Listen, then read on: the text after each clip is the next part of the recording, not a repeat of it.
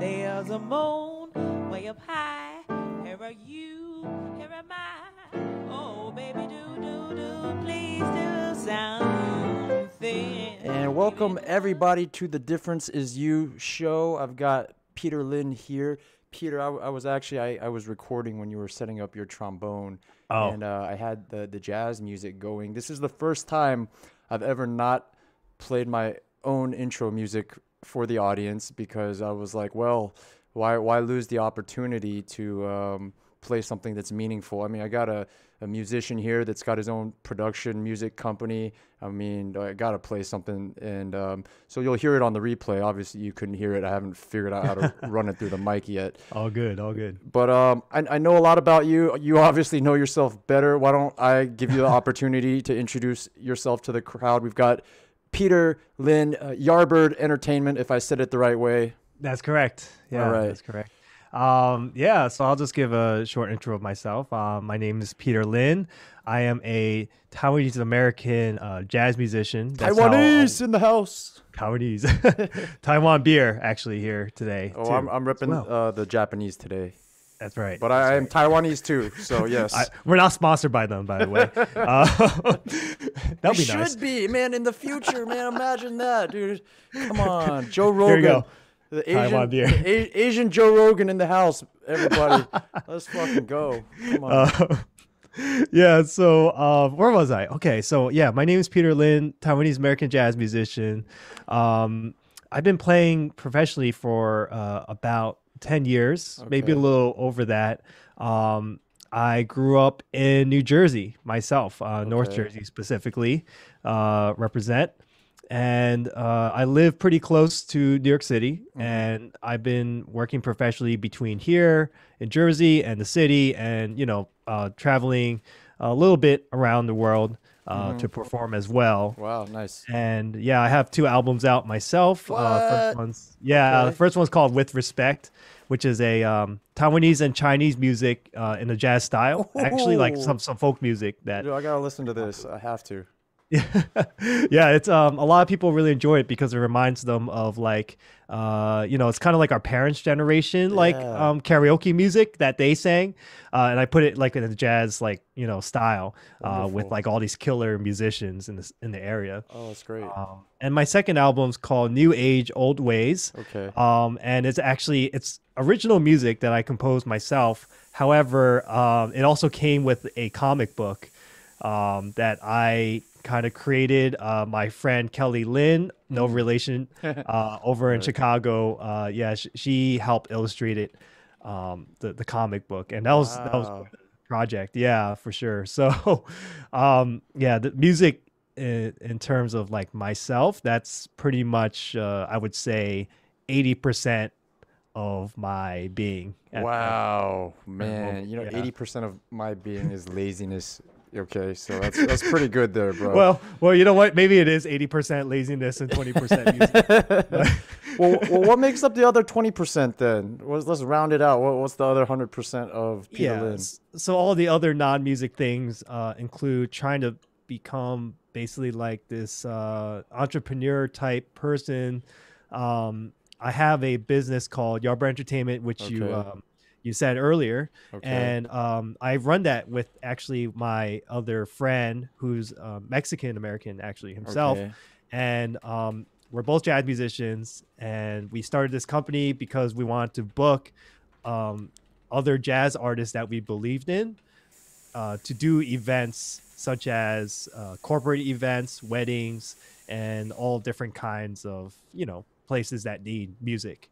Basically, so we were a booking company. Nice. For about 2 years. All right. And turned over into a audio, video, and live stream production ever since COVID hit. All of our gigs were lost. That's basically what happened, right? Like I was supposed to play all the way up to New Year's Eve, and all that is gone. So we had to switch to our second best skill. And for us, that was the audio, video, and live stream production side. So we've been doing a lot of that for different people and organizations. Great. Well, congratulations on pivoting. I mean, would you say you've been successful since COVID? Are you struggling? Are you coming up? You know, how's the revenue going? If you don't mind sharing. Yeah, no, not at all. You know, luckily we have been able to sustain ourselves. Okay. Dude, sustain is better than going out of business, brother. Yeah. Dude, totally. And look, you know, it's a really hard time especially for people in industries where COVID has shut down business. And, you know, a lot of musicians are living, a lot of people don't know this, but a lot of musicians are living like gig by gig. They go like, okay, this like $50, $100 is going to carry me for the next few days. I mean, I think that was like known before COVID. I don't even know what's going on since COVID, That's true. Man. That's true. And, you know, a lot of my musician friends are, you know, the ones I don't hear from is the ones that I worry about, right? The ones I hear from, they're fine, because a lot of times they'll tell me, oh, you know, between unemployment and like some, you know, some other things that's going on in their lives. Sure. You know, but, you know, for most people, that I know that are true artists, right? And just like music is their being. It's a really hard time for them. So, you know, that's something that I'm trying to think of ways to help out the musician community during this time using technology. You know, a lot of times the musicians, that's the last thing we want to think about, like how, you know, going on the computer and doing stuff. But I know. You know, like I just made a video. It was fitness related, but the concept still applies, where I was like, everything's about perspective. Yeah, there's obvious good and bad, right? COVID's an obvious bad event, but I think just some things that you mentioned are the good perspective is like, well, you know, the same thing with how music evolved through Napster and now Spotify, right? At first, the music industry execs were like very against the internet, and then they embraced it, right? I see the same thing happening, exactly what you did. You were doing live events. Now, you know, you're doing live broadcasting and really maximizing the value of technology. So, you know, in a weird, ironic way, COVID could be good for the world, kind of forcing people to embrace what was already there for 20 years. Just, you know, and then now technology is so, like, I mean, I would say 10 years ago, 5 years ago, even, like what I'm doing now would be very expensive, you know, but now broadband has caught up with what we're able to stream in HD now. So pretty much it's just that it evens the playing field. Like anybody with just some simple hardware, a PC, a laptop can stream. You don't even need that good of a camera, that good of a microphone. Yeah, it's good if you got better equipment, but you don't need that. You can literally stream with the iPhone, even an older iPhone, right? Yeah, that's right. And I think it definitely opens up doors for a lot of people that are able to handle the technology. The only thing I do worry about is definitely artists' rights, which has always been like a thing since the beginning of the music industry. Yeah. Musicians have always been taking advantage of it when it comes to like how are they actually monetizing off of their artistry, right? And a lot of times you'll see that, you know, streaming platforms like Spotify and iTunes. I mean, look, you know, I have 2 albums out, and I'll say that between those 2 albums and, you know, the amount of radio time and people downloading my music and buying it, I probably only made like I want to say maybe 1,000 max from those 2 albums. Wow. And it costs at least like between $5,000 and $10,000 per album, at least, you know, if you're not crowdfunding and stuff like that. So, well, thanks for being so open. A lot of people are just embarrassed to share any kind of that information. You know, that's really awesome that you just make yourself vulnerable, share it. You know, encourage other people. Yeah. Well, what's the trade? Because here's I've always had, you know, I don't have so much the musician's perspective as far as I'm a consumer. I'm not really the creator as far as this type of stuff. And, you know, I'm the one pirating music since I was in high school, and like we all do it. Right. Yeah. I mean, like, and so I look at it from that perspective, like, well, like if I had to pay for everything, I would never be introduced to anything other than the 4 or 5 songs that they play on the radio. Right. So what is like, I know there's like some artists, like, is it Moby, that's just like, give it away for free. Who gives a fuck? You know, there's like two sides of the coin, right? Yeah, definitely. I think one thing is definitely exposing more people to the music. Is definitely a wonderful thing, and it's global. It's a global reach, you know. And as the years go on, technology improves. We're just going to see like there's going to be more availability of music that might have been underground before, but now is like super popular, right? And I think it's that, you know, there's always it's always two sides of the coin with that stuff, right? Like some things improve and some things just never improve. And so like I try to stay positive when it comes to you know, how I'm thinking about it. I think at this point, if you're a musician, you know, full time, you know that music is not performance is not going to carry you 100% of the way. There's only like the top 1% of musicians, just like in society, that are able to perform 100% and make all their money and survive and, you know, be fruitful. I mean, that's really what is it called? Like a shitty way to make a living. I don't know what you're trying to say. No, it's a good way of making a living. Like, you know, it's really nice for sure to be able to have that opportunity to do it. But a lot of people are not offered that, and so that's something that we're always trying to like fight for. You know? Mean, like I have my kind of art. You know what I'm saying? Like this podcast is my art form, because I don't have like a classical art form. Like when people say artist, you literally think of two things: the painter artist, and then maybe the musical artist, and then maybe if your brain works way, the actor's kind of artistry, right? Drama, those kind of arts. And so, Peter, I don't know how old you are, but I'm 37. We never know with Asian people, man. Oh, you know? Shoot, man, you look like super young. I'm 30, man. Yeah, I mean, you never know with Asians. I still get carded for, like, literally at Ralph's, they still charge, you know, card me for this kind of shit, right? But dude, you look young. Even with my mustache, they're like, that mustache don't fool me. I'm carding you, bro. But no, now I appreciate it. So I don't even know what I'm talking about now.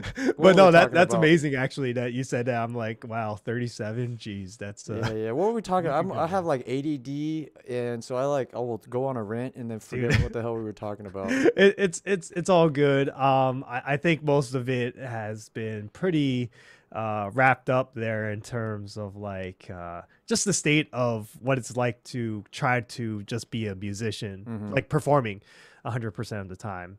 And we just have to accept that that's just not the way it is now, right? And we have to find ways to make it beneficial, like be able to continue our art form. Oh, this was what I was going to say. There's something I heard is there's a big difference between artist and entertainer. Sometimes they're one and the same, right? Yeah. But artist sometimes versus entertainer, okay. Yeah, exactly. Like the entertainment industry, when we say that, you know, usually is very specific. A lot of people think more like comedy and pop music and stuff that like people are entertained by, right? But then there's like this other side of the musician or actor, or they have this artist side that goes like, hey, I want to do this. And I don't care what anyone thinks. And it just needs to be put out there in the world because it's super fulfilling. And that's the shit that doesn't get, you know, like publicized all the time, right? Because it's not the level of entertainment that people are used to having. You know, something that's like immediate, something that's kind of like a fad, right? But art lasts forever for sure. There's no doubt about that. Well, I identify with that statement you just said. Like, I just need to put this out. That's literally like you just encapsulated like the energy for me that why I started this. Like, I call it a podcast, but it's like more than it's a video. Right? Like, I call it a podcast because it sounds cooler to say that I have a podcast than a YouTube show. But like a YouTube show is actually like 10 times better than a podcast, right? Like in my opinion, the funny thing is it's like harder to get on Spotify than it is to get on YouTube. You know, like you get on YouTube, it's just you just drag something to this folder and you're automatically on YouTube. That's right. right. Again, Spotify, right. You have to go through a third party, and then like what the fuck? Yeah. I'm on episode 12 of my YouTube show. I still can't decide which third party company I want to use to get on Spotify, right? Do you have a recommendation for me? I don't give a shit about monetization. You know, like I just want like I don't even know. Like I'd rather not pay. I mean, if I'm making money, I don't mind paying, right? But I don't want to get hooked into a platform that I end up regretting. And then so I'm like, Buzzsprout, there's this and that and whatever, .fm. I don't even Anchor, right? I'm looking at Anchor. Anchor is a big one. Yeah. What sure. Hey, help me out here. Help me pick one. Dude, no. Most of my recommendations would be through if you're trying to release an album on all the major platforms. So I can't really help you with the podcast. Well, okay, help out somebody watching that might be an up and coming musician. Then. Oh yeah, okay, yeah. Okay, good point. So for musicians that are trying to be independent, meaning they're not trying to be on a record label. Okay.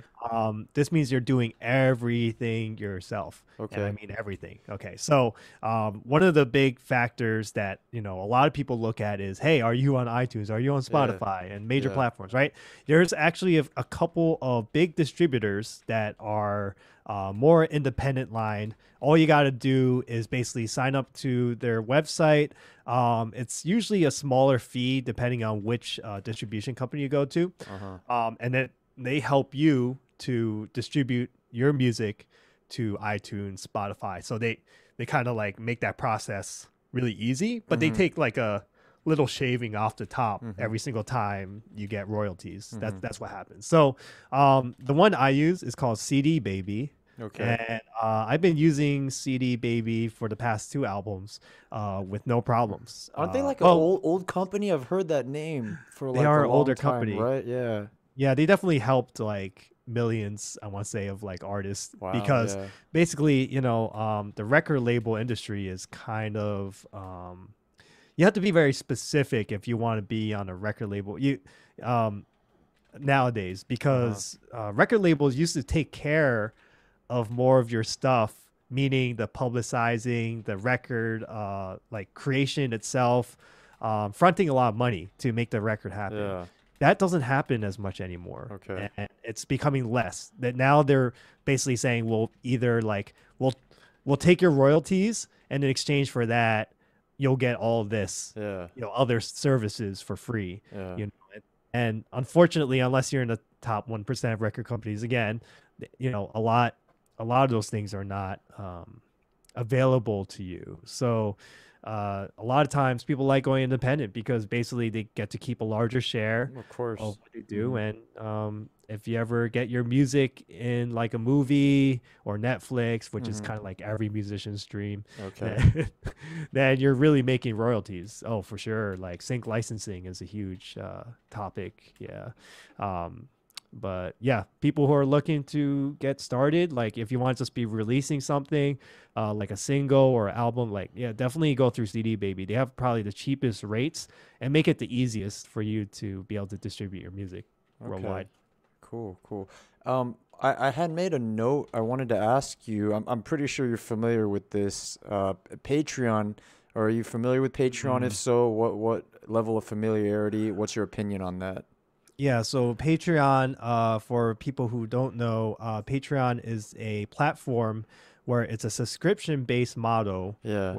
Where, an artist or whoever is trying to basically sell their product or art, they basically have these monthly subscribers that pay at different levels. And depending on which level you're on, you get different perks.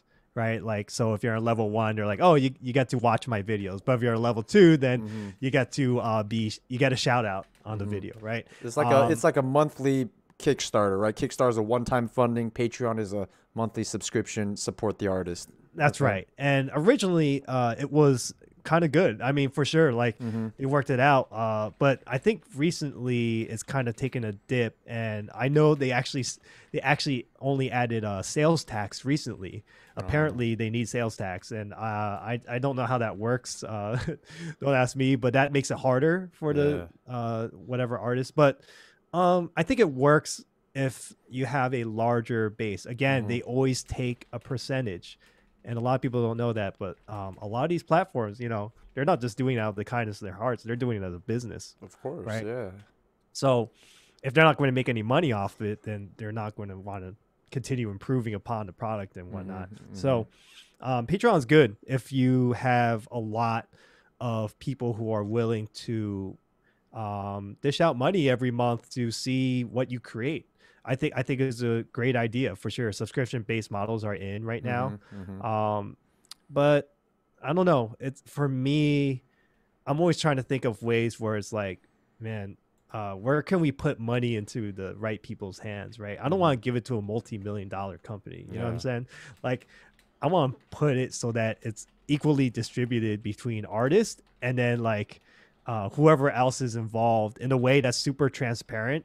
And also like, I don't know, just easy to use. I'm always trying to think of those things, trying to do things myself. But I mean, like, don't you feel like it's like the money gets in the way, like the platform is good.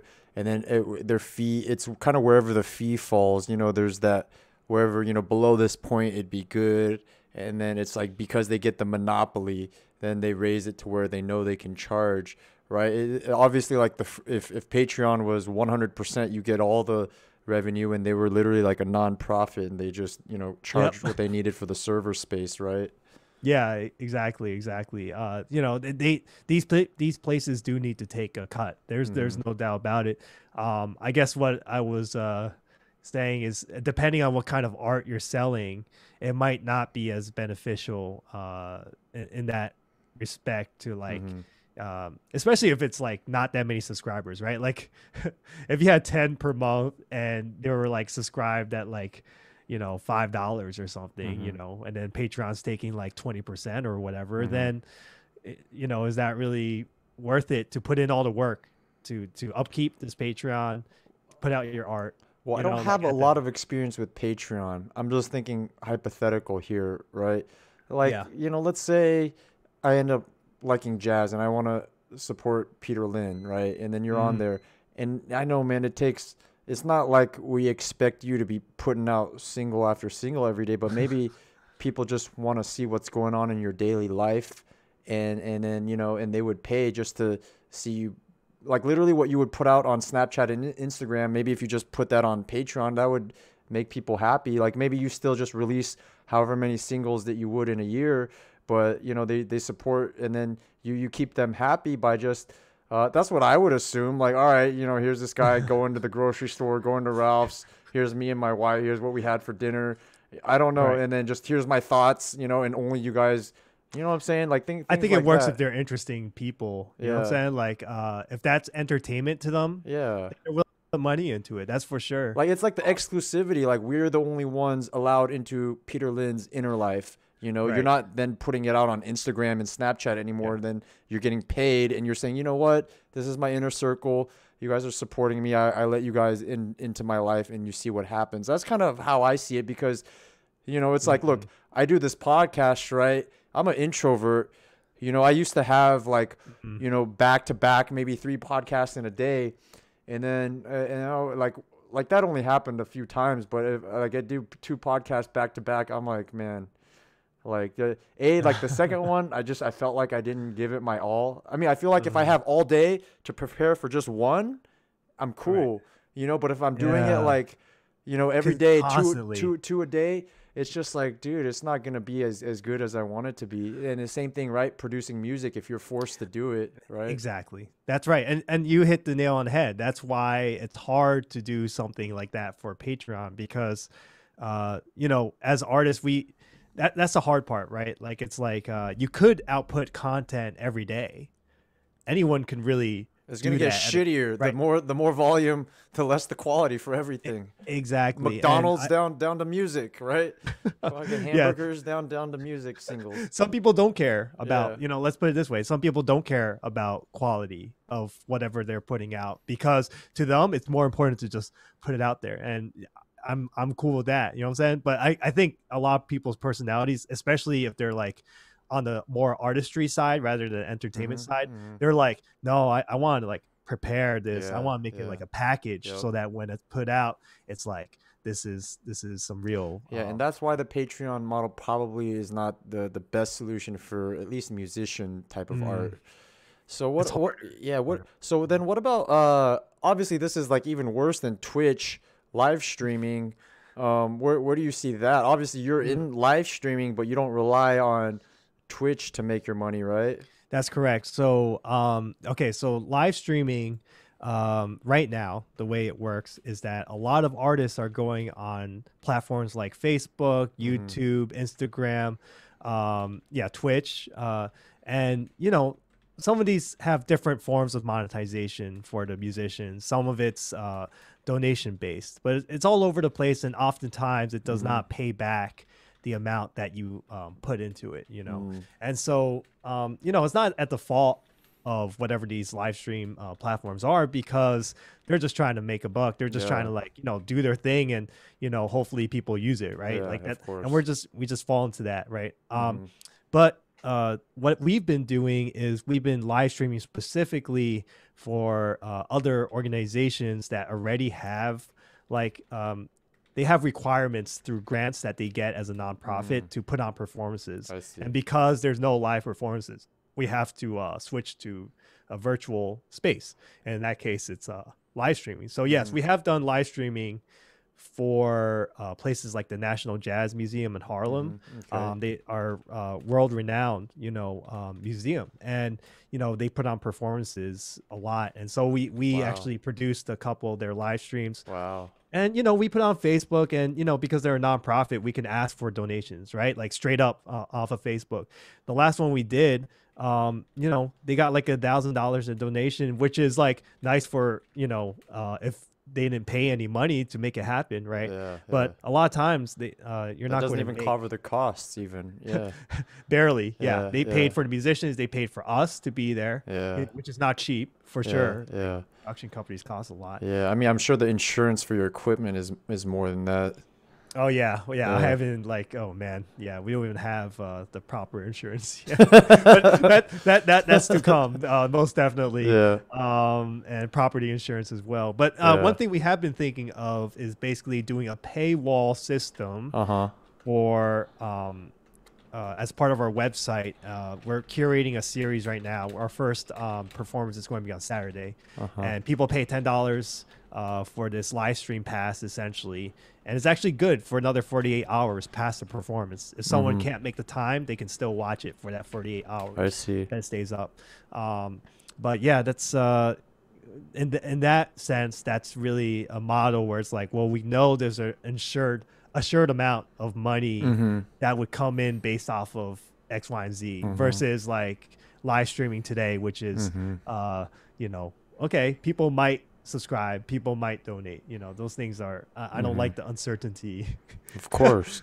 Well, what, I mean, you seem like a really good entrepreneur in that, man, you pivoted. Have you seen Friends, by the way, the whole pivot?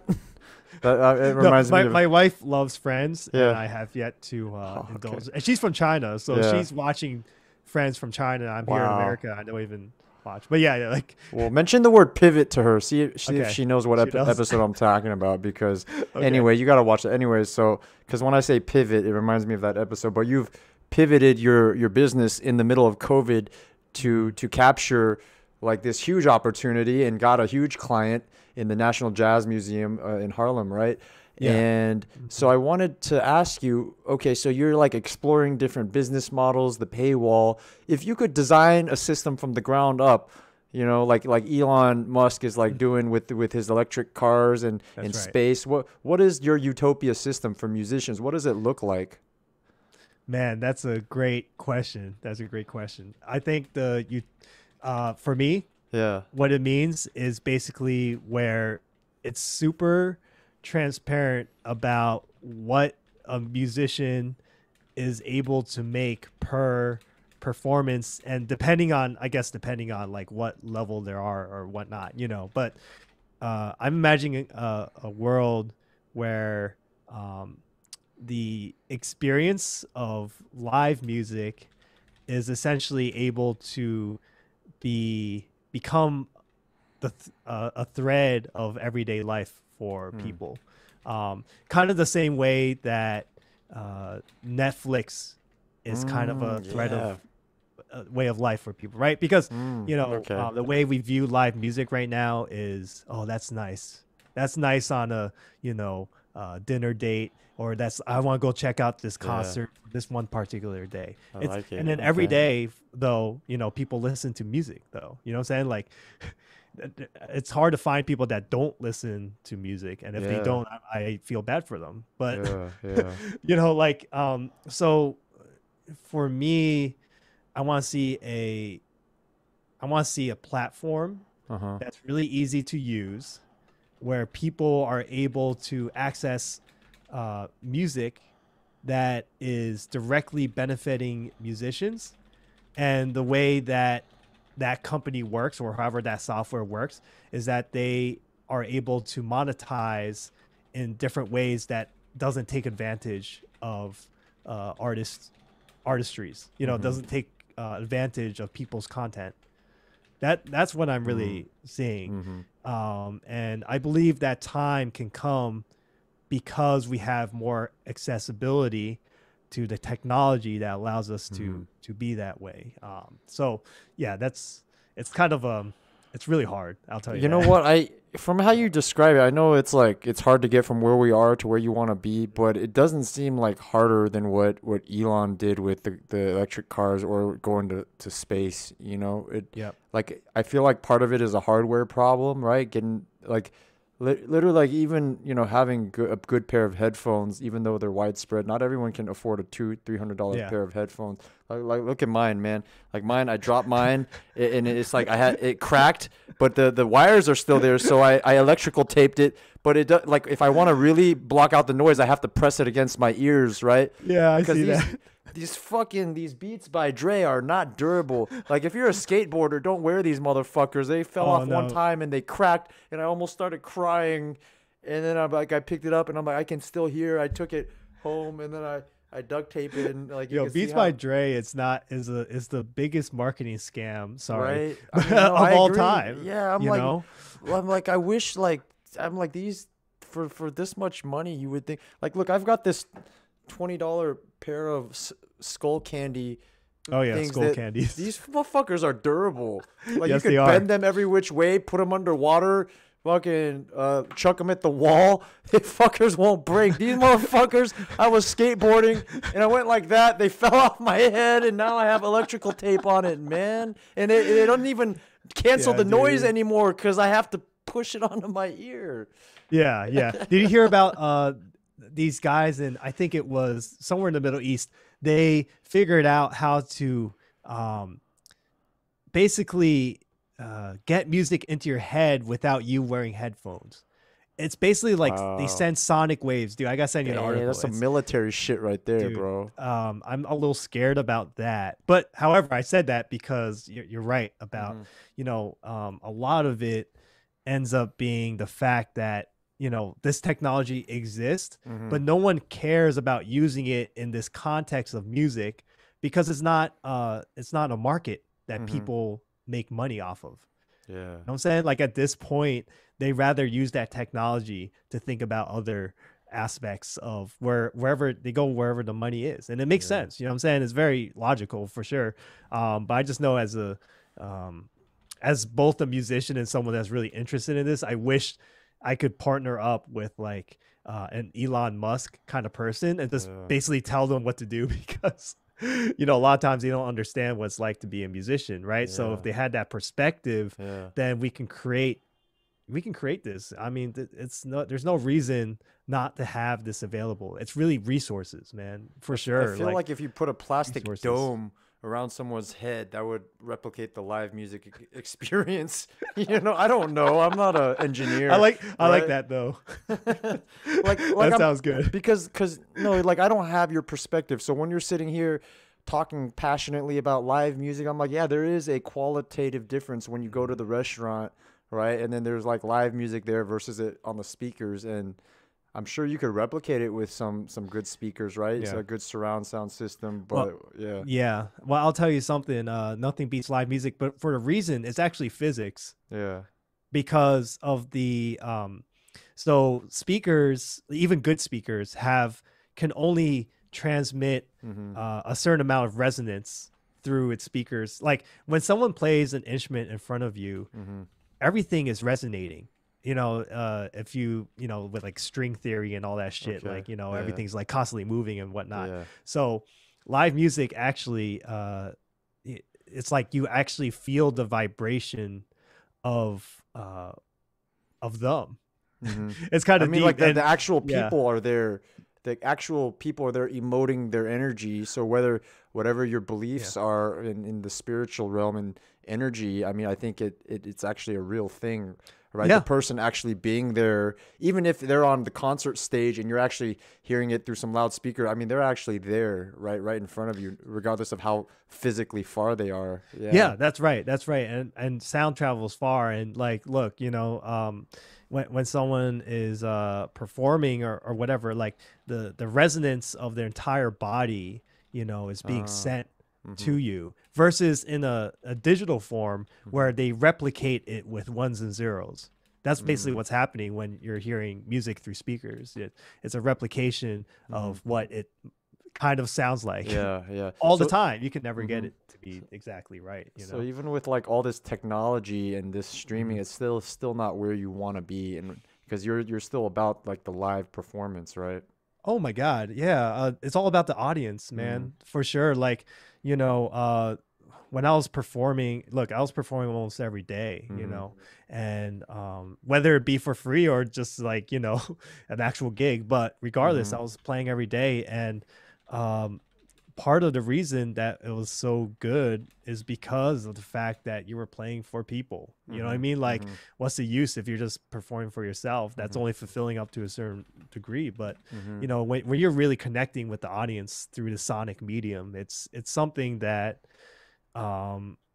it's something that we really miss beyond just like the fact that we don't have our gigs anymore. It's more like, hey, we can't play for people. That's like really a drag, you know? Just feeding off the audience energy. Like, you know, whenever they, you know, it's kind of like a validation thing, like, you know, of course, push you forward and you go like, yeah, man, you know, and like then the comedian, if people are clapping and laughing, you know, he's telling jokes and telling them with even more energy, right? Exactly. And even the ones that pander, right? You see the good comedians, they know how to deal with, I love comedians, by the way. Yeah. They know how to deal with like people that are really rowdy in the audience. They don't freak out.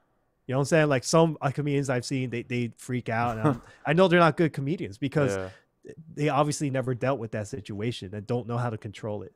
But the ones that do, they turn it around quickly, you know? So that's what I'm talking about. Like audience dynamics, man. That's something hard to replicate. Hard to replicate. So we know that you're a jazz musician, right? But does that necessarily mean that you're listening to jazz music? What are your own personal, you know, like hip hop, alternative, like what has inspired you? Dude, you know, in terms of what how should I put this? So yes, jazz for me is kind of like, you could say it's kind of like my specialty in terms of like what I kind of know the most about. But in terms of like what I enjoy and what makes me want to just be a musician, it's like, dude, it's like anything. You know what I mean? Like I don't have any bias, maybe against country music, but that's about it. But but okay, so old school country music, dude. Yes. Yeah. The some of the new stuff. Yeah. You know, like definitely not. But I'll tell you, you know, anything that's like I believe in like if it's good music, it's good music, and even if it's bad music, it's just not for me. I don't say it's bad music. I just say it's not for me. Yeah, yeah. There's people somebody who like still likes it, right? Yes, somebody likes it, you know, whether they be crazy or not, but they Yeah. still like it, you know. Yeah. Yeah, like recently, so I just found I'm really into like animation. Okay. Well, you know, I love anime myself, but like just as a from an artist perspective, I just think it's really impressive, right? So I was going down this YouTube spiral last night, and I found this channel, Snail Chan, or something. Like basically, this person creates like this kind of hyper happy Japanese techno kind of fused music, but then they have like this awesome animation that goes with it. I just think that's so cool. Like, and I don't know, like a lot of people don't like that music, but I think the combination of the two just fits so well, you know, and it's stuff like that that makes me, I don't know, just really appreciate like music in general, and makes me want to create something that is not just genre based. I want to create something that is like a combination of what I love hearing and what I grew up with. You know, I didn't grow up with jazz. I grew up in the Taiwanese family, man. Like they're not listening to like Miles Davis and John Coltrane. They're listening to like classical music and Taiwanese like karaoke songs, right? So to say that like, you know, I only listen to I would never, I don't think in my life I would ever be like, yeah, I just listen to jazz. I think at this point I just whenever someone suggests something good, I check it out, because I give them the benefit of the doubt. I go like, okay, let's see, you know. A lot of times I end up liking it. I just love sonic sounds. Well, I'm gonna pull up your album, not now, but maybe like for the closing credits. From now until then, I'll find it and then I'll play it for It's called With Respect, and it's right under my name. All right. You can find it on iTunes but talking about platforms, Spotify, YouTube. It's also on my channel, so you can see it there as well. But yeah, so that's kind of like what's happening inside my head, at least when it comes to music. But man, like whatever is good. I grew up listening to like some friends have introduced like some metal to me while I was in high school. Yeah. I just really dug that stuff, especially symphonic power metal. Like Nightwish was my jam. Does Metallica qualify for your list? Yeah, kind of. I was like more into it was like a combination type. It wasn't like completely just like metal, like rock oriented, right? It was more like I liked the strings that were like the symphonic power metal. Yeah, Nightwish was like that, and Camelot was another band that I really liked. But man, like a lot of things come from jazz though, and a lot of people don't know that. But okay. No, it's true though. Like you look at the progression of music. Well, first of all American popular music is black music. Let's just be real about that. I think people need to recognize that for what it is. And so like when we start talking about the progression of rock and roll, and you know, you see like people like Elvis Presley, you know, look, they all stole that shit. Yeah. Every single white person that became famous in whatever popular American music stole it from a black musician, straight up. And you know, you look at if you look at Motown, a lot of the early Motown artists are jazz artists actually. Ska also, before it was known as like, you know, this kind of white frat like music, it's like its origins is like these jazz musicians that were just playing in a different style. They play the same songs, you know. If you look at the Scotalites, which is one of the most early bands, you know, Scotalites, history. okay. Yeah, Scotalites, yeah. So you know, you dig deep enough and you go like, oh yeah, like okay, wow, that's what I figured. You know, so jazz, you know, being one of the first popular music in America. Yes, it used to be popular. You know, people would buy and you know go see jazz like constantly. Yeah, it was a lot of music has derived, a lot of influence has derived from the roots, which is blues, jazz, you know, yeah, for sure. So I'm gonna ask you this question for personal reasons. Are you familiar, or do you like it all, Nirvana or Linkin Park? One of my two favorite bands. Yes, well, of course, how can you not, like, it's one of those things. I mean, you say that, but some people like, who? I mean, I don't know. Well, we grew up in the, we are a little bit farther apart, but like I grew up in that era. Look, like I can still rock out to some Linkin Park. Well, I was asking you because you got the trombone back there. Would you, for the sake of live music, would you play something that I might be familiar with you got your instrument back there? So I'm actually on the East Coast, so I live in a place where I'm not allowed to play past a certain time. So I wouldn't even think about that logistical issue, right? It's a logistical issue, yeah. I forget. Yeah. No. Okay, so actually, one of the things I do is I play. Do you know Final Fantasy? Yeah. Okay, so I actually have a YouTube channel and a Facebook page that is I do covers of Final Fantasy music. Yes. Only with trombones and drums. Okay. Yeah. I think you'll dig it because it's it's pretty hilarious. Would you do that for me one day? Do like a Nirvana trombone cover if you haven't already. I would, man. That would make my day, dude, man. So we play "Smell Like Teen Spirit." Beautiful. But Come on. we play that with a brass band. Yes, dude, it's dude, so good. Come on, man. So yeah. good. Thank you. Like talk. I was gonna mention this earlier. Like what you do, right? Mm-hmm. I don't know if you've used this exact term, but that's fusion music, like what people do with food. I'm literally helping. So I'm helping my friend right now get his restaurant off the ground. His name is Darren Lai. I met him through the same the On group. Yeah, he happens to just live a few miles away from me, right? So I was like, hey, cool. Man. Yeah, I was like, I do marketing and photography. I'm like, bro, I'll help you out. So but he does Asian fusion, and his signature, one of his signatures dish is curry fries, literally Thai curry fries, topped with Korean brisket beef. And yeah, exactly, right. If you like French fries and you like Thai curry and you like Korean brisket. I've been combining fries and curry for years. Oh, you have? Right. Just like as a just because I have curry and then I buy some fries, I go like, this is perfect together. And people think it's disgusting, but I'm like, yo, this is the shit. I mean, like, if you don't like either one of those things, sure, but if you like all three of those things, right? I mean, it's like music that you don't like, sure, man. There's gonna be a few people who don't like it, but I mean, I mean, like. There's the audience for it. Yeah, like fusion. You might introduce someone who never knew they like curry, but they like fries, and then you kind of mix the cultures together. Same thing you're doing with music. Maybe, some people like this music, some people like that music, and you blend it together and you bring different cultures together and you create a new culture in the process, right? That was my premise of my first album, dude. Mm-hmm. Like totally, like there's this generation that's above me, that's like my parents that don't have any connection with jazz.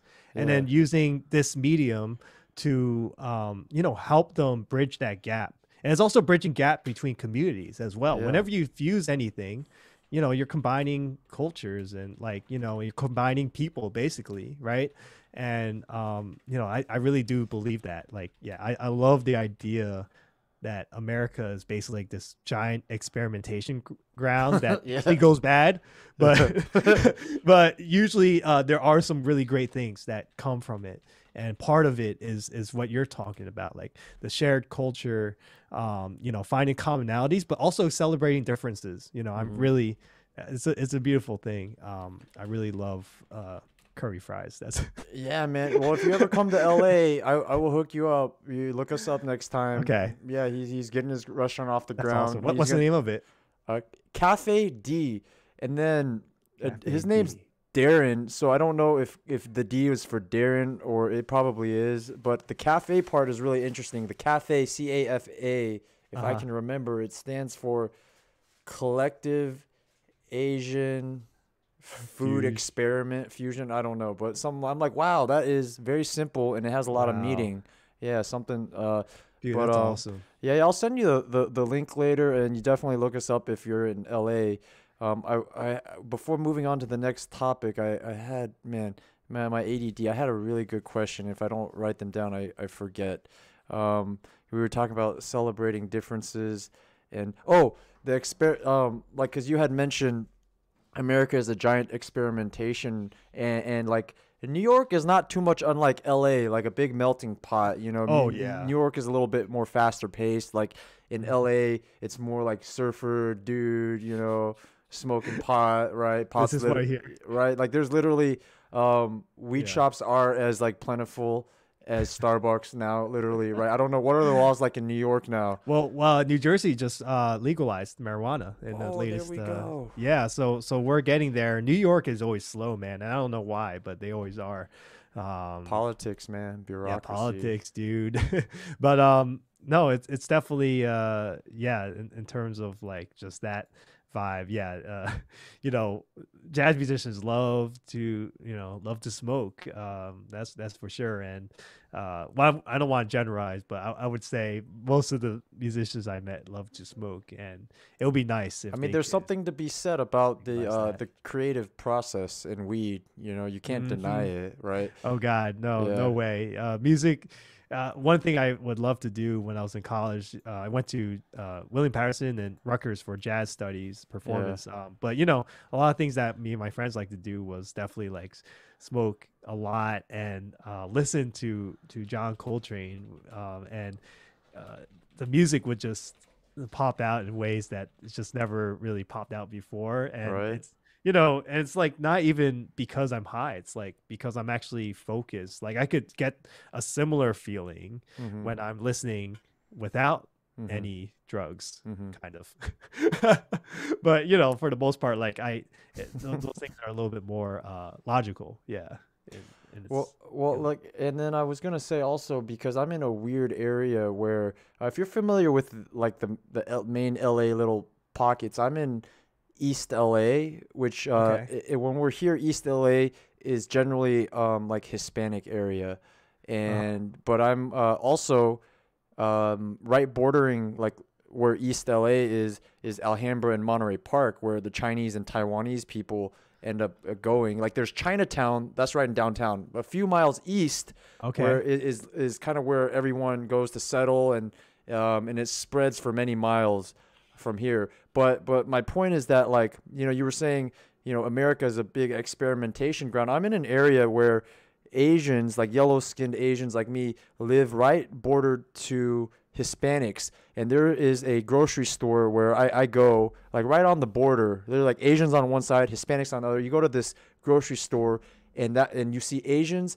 and Hispanics, and I don't know anywhere else that I've heard of that, like, that's the, you know, right, the two cultures that you see mixed together. You know, like you literally have like wealthier Asians and then the blue collar Hispanics, and then it's just like normal for everybody, you know. So talk like experimentation. Is there like a similar area in New York where it's Asians and Hispanics like just literally forced to interact with each other?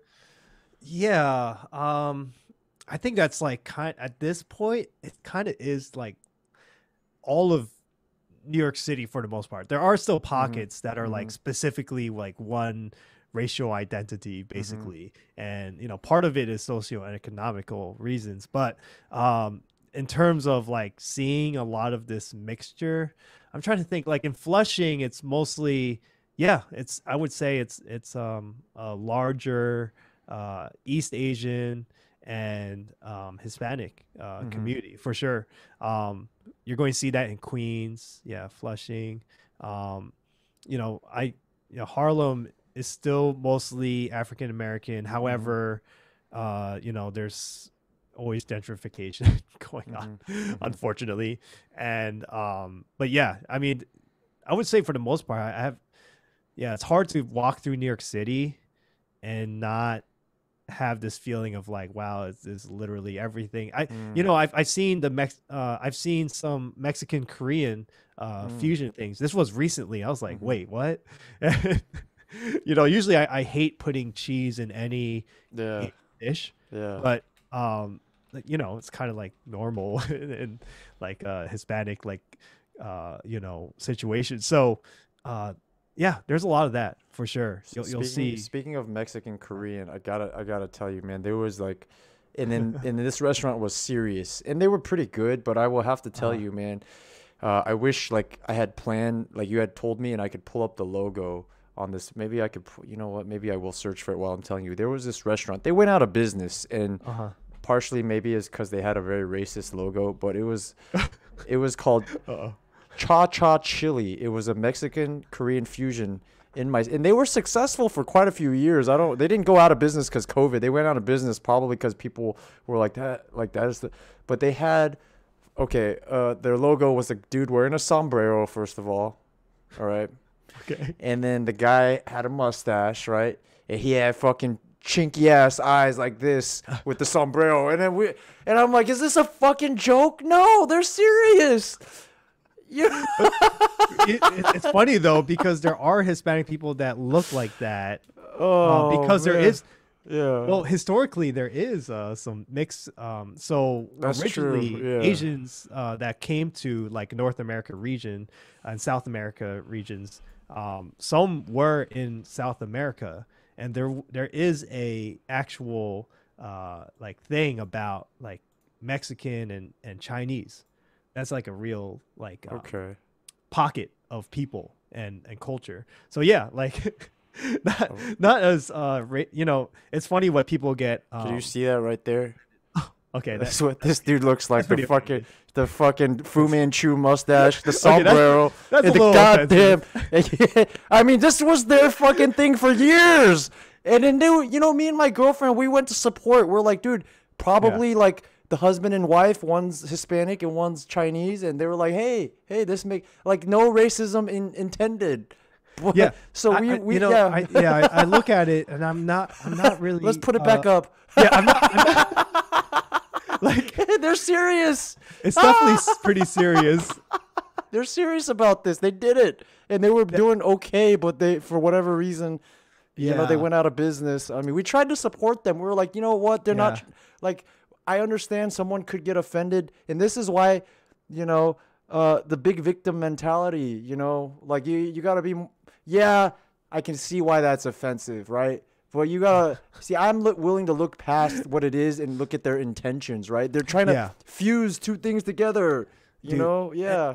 Here's my take on that. Like, I feel like people get offended because they don't actually have any communication with people outside their circles. Yeah. Like when you actually go and commute, like for example, as a jazz musician, I am often in the place that I am not with my own kind at the end of the day. Let's moving on to the, like, I think you even mentioned you wanted to talk about this earlier, like how Asian American identity plays into our craft. Why don't we just segue into that and kind of explain, like, dude, you're Asian dude getting into like an obvious black industry, right? How has that been? How did you even break in? What kind of racism did you face, if any? And how did you overcome all that? Yeah. So like nowadays when we talk about jazz, a lot of people don't associate it with like black culture as much. Mm-hmm. And I think part of the reason is because of the fact that white academia has really taken a strong hold over the message of what jazz is. But when you actually look at it, or when you understand the roots, it is a Black American music. That's at the heart of it. That is what the music has been brought up as. That's what it has been perpetuated as, and that's what it is. And so for me, I grew up in a white suburban neighborhood, and mostly Italians, and there was like one black person at our school. You know what I'm saying? Like it was like that kind of level of ignorance. And so like so when I went to school for jazz, I didn't know anything about like black culture. I didn't even really know anything about like I would say anything, like just straight up. I was so ignorant. You know what I'm saying? Like and part of the reason, you know, obviously it's like growing up in a household where like, you know, there are subtle racist comments being thrown around. Dude, right? all Asian parents are racist, man. Let's just let's honest, be real about that. Yeah, for sure. And we have to.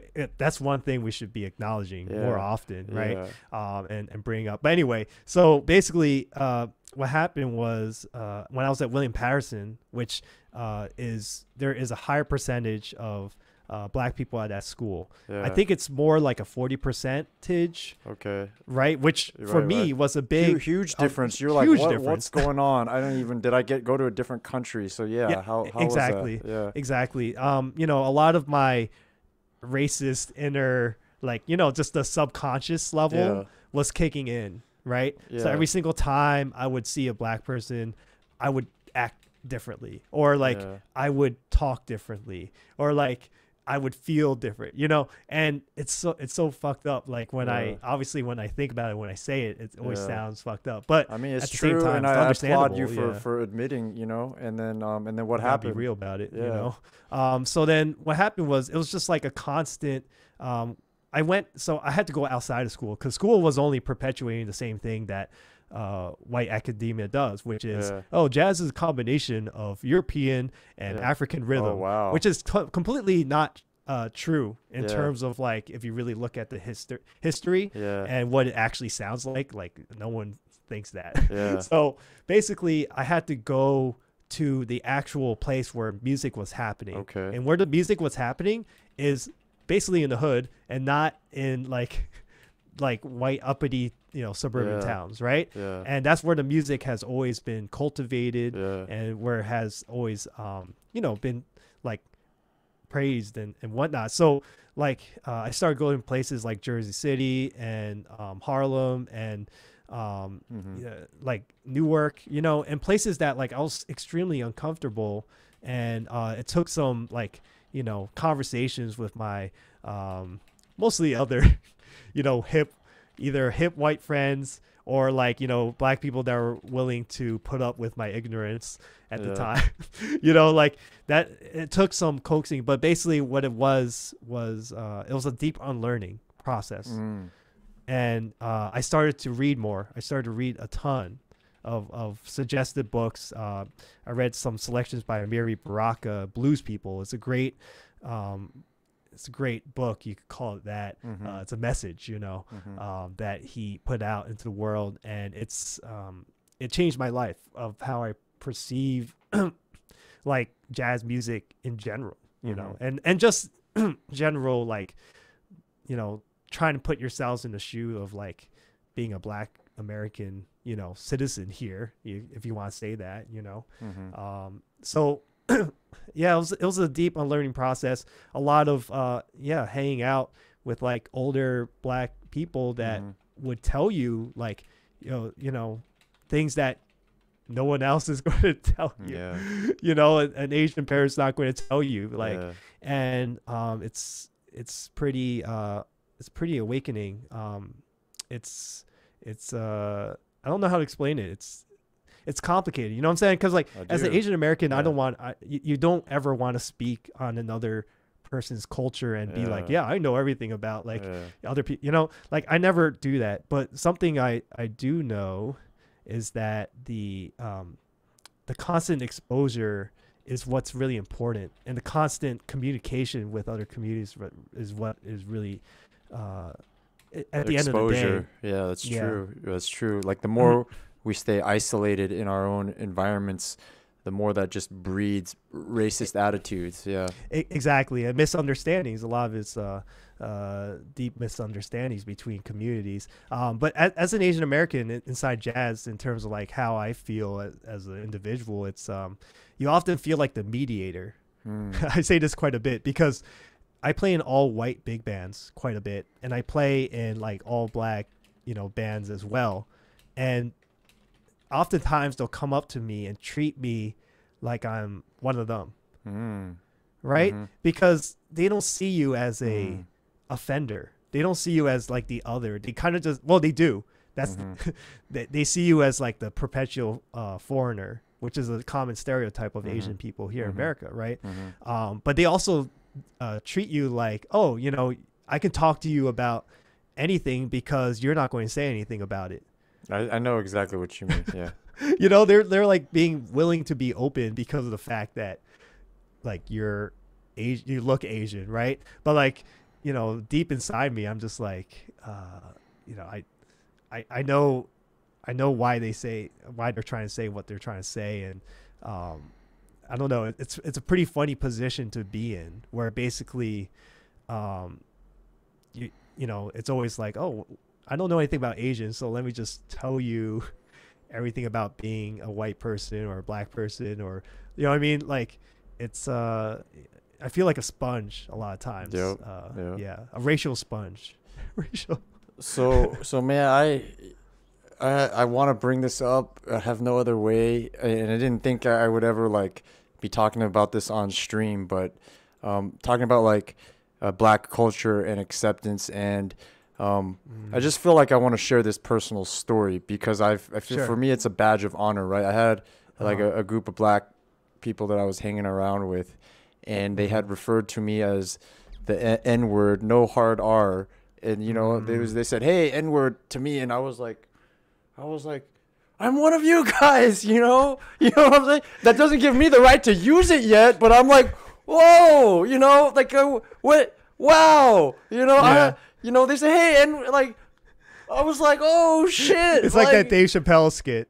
I don't know what skit are you talking about? The very first one. Man, I don't have to think back on it. Is it the racist where he's the blind? Yep. Oh, that's yeah. that one. And they're driving past this group of white kids that's listening to rap, and Dave Chappelle gets out of the car. And he's like, "Stop listening to that N-word music," you know. And he's like, and the white people are like, "Did he just call us an N-word?"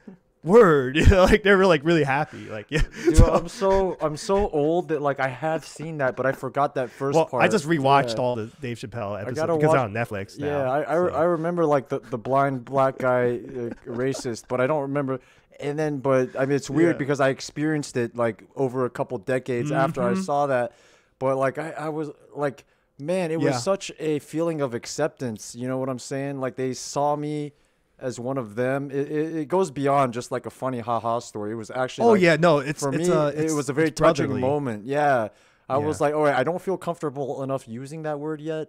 You know, I don't think I ever will, but I was like, wow, man, you know, like that's like real bro love right there. Yeah, no, definitely. It's deep. I think that's something within African American culture that is not it's this, you know, whenever they say you're a brother, you know, it's like, it's deeper than, you know, than just being like, yeah, you're a cool person. Like, it's literally like I accept you as like another human that I really connect with. And I think that's something that's really deep. And I've definitely had that situation a couple of times where I feel uncomfortable, right? Because I'm like, oh, I'm just here, you know, play the music, but I don't want to like intrude, right? I'm always in that position. But a lot of times they're like, no, go ahead, brother. Like, you know, do your thing, you know? And that, to me, that's really, it feels good. But I also have to take it back a step and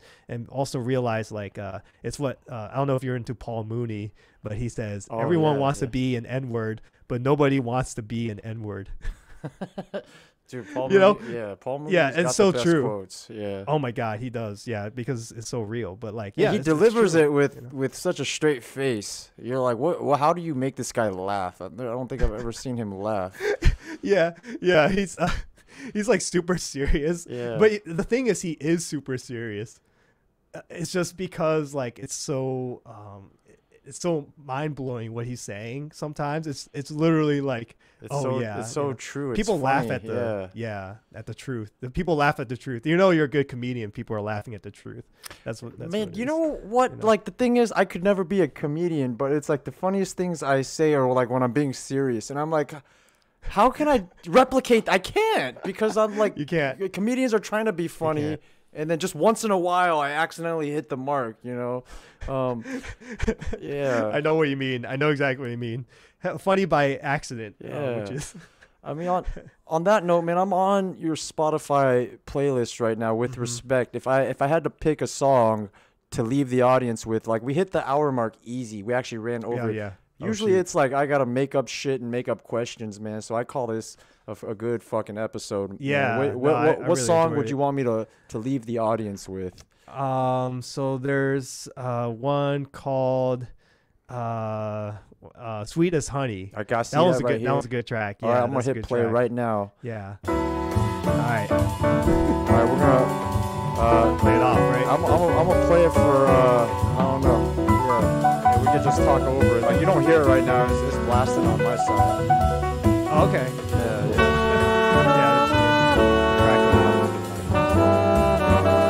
We just leave the audience with that. I'll let it play for at least like a minute before I end the recording. Yeah, it's really good to talk to you.